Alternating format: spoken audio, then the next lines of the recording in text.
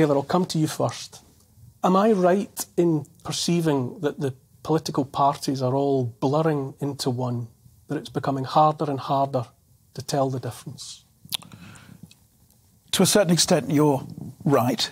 But I think there are people out there with vision. I think the media loves to look at the bad side rather than the good side. There's a glass of water in front of me on that table. I see that glass as half full, not half empty. Who are the visionaries? I think probably the younger generation.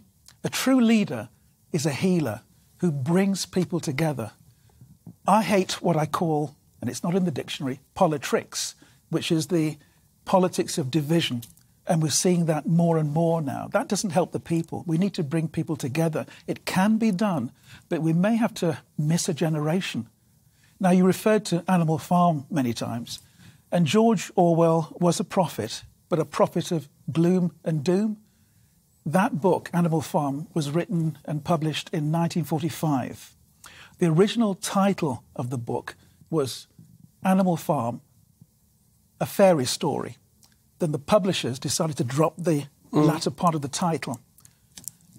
He was a gloom merchant, and I'm right. not. He had, he was trading on fear, not faith. He was right. You know, Neil, he was wrong. Can I tell you why? Look at the sweep of history. It's forward, There are problems, of course, but man is so ingenious, creative, determined, resilient. We always come through the problems. Even the COVID thing, we'll learn to live with it like flu. We'll come through this, Neil. There will always be roadblocks, but we come through them. We don't give up. I enjoy he was wrong. I'm sorry, he was wrong. I enjoy your positivity, although I think he was indeed a prophet.